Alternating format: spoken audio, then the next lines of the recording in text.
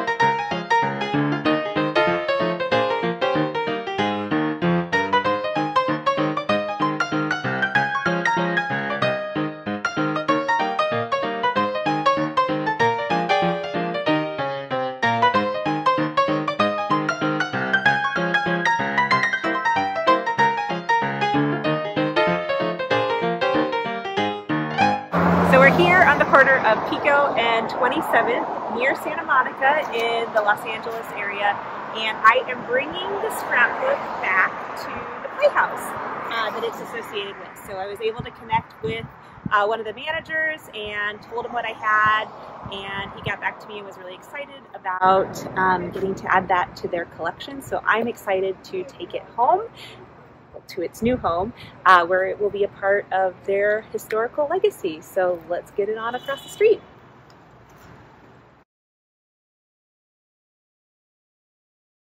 While we were in the area, one of my friends recommended that we go out to Burbank to do a little bit of thrifting, and it did not disappoint. They have a little area and several vintage stores within kind of close proximity to one another, including a really cool store where they actually sell garments and other things that were used in films and movies and TV shows, and you can actually look on the tags for the clothing, and then there's kind of a code cheat sheet to see which show that it had been used on.